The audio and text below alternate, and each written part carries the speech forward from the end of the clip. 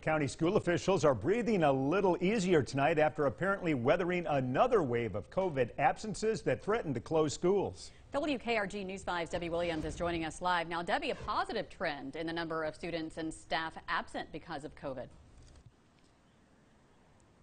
That's right, and in about an hour, we're going to get another set of numbers, the most recent numbers. But in the last 2 weeks, those COVID numbers have been going down.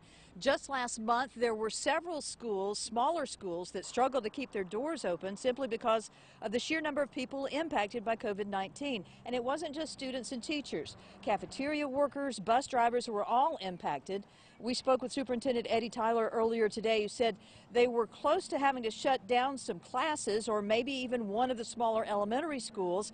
But fortunately, it seems they have weathered the storm. I'm feeling good about it, but by the time you feel good about it, you wake up the next morning and here comes some other kind of name, but we'll deal with it.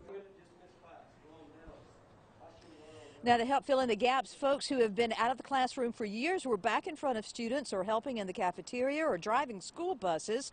Tyler says without their willingness to step up and help out, it could have been a different story. We should have those numbers when we come back and give you more information about this story on News 5 at 6. Live on the Baldwin County Beat, Debbie Williams, WKRG News 5.